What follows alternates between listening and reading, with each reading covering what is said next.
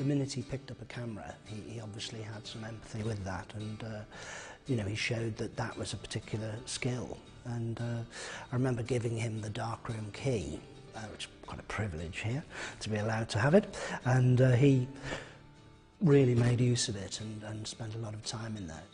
Young people say, oh, I'm into photography, but they don't really follow it up as he did, you know, carrying a camera with you all the time. But he did carry his camera with him all the time, and as he said, you know, eventually realised that was his art. That was the art that he was good at. Yeah.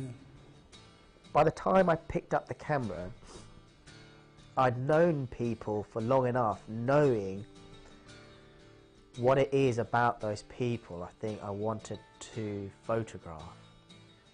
It was trying to capture time, space and reality before it has time to pose.